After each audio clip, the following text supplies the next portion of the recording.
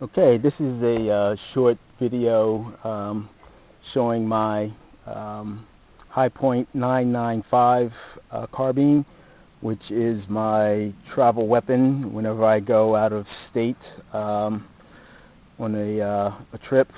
If I can, I bring this with me. And today I'm going to be firing Fiocchi, let's see, truncated, let's see, what's that? TCEB, that's the truncated cone bullets. Alright, we'll see if we can strike a target that's approximately 75 feet away.